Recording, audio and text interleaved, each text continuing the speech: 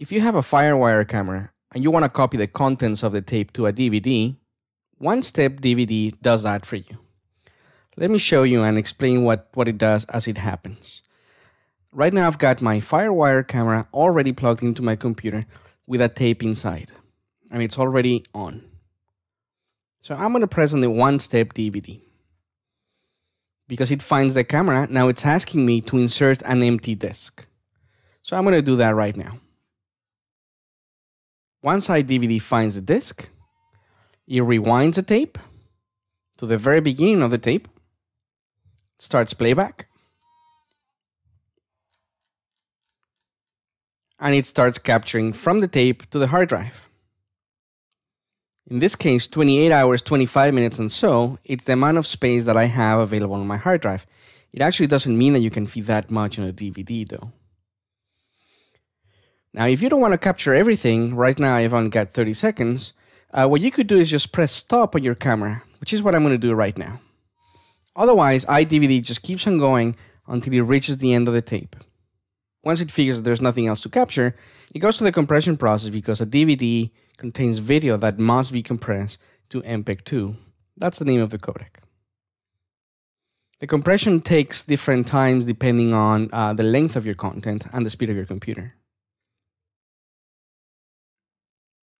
After the encoding process, now it goes to the process of burning the content over to the DVD. One of the things that you're going to notice is that it never asks for a menu or a theme or anything. The reason for that is because iDVD is not writing a menu. The only thing that it does is it copies the movie over to the DVD.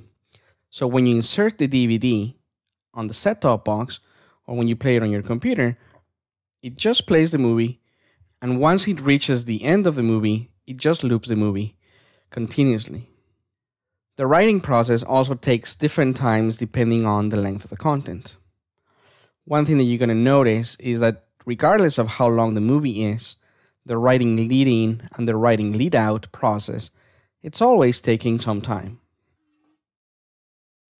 There we go. At the end of the process, it just ejects the disk, and it asks you if you want to make another copy.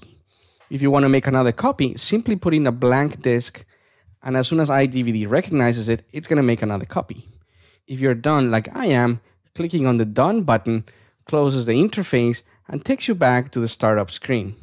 Now let me put in the DVD and let's play it. So I've just inserted the DVD on my computer, and the DVD player should launch automatically. There we go. Now this one is just about 30 seconds. So I'm going to play it through, and I'm going to show you that at the end of the video, it's just going to loop forever.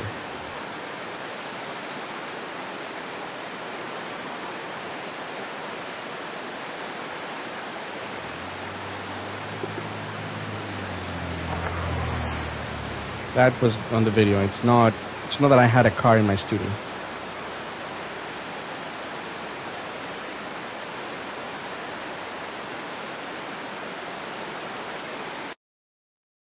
And then it loops.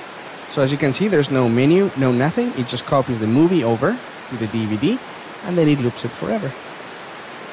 It's up to the user to press on the stop button or to eject the disk.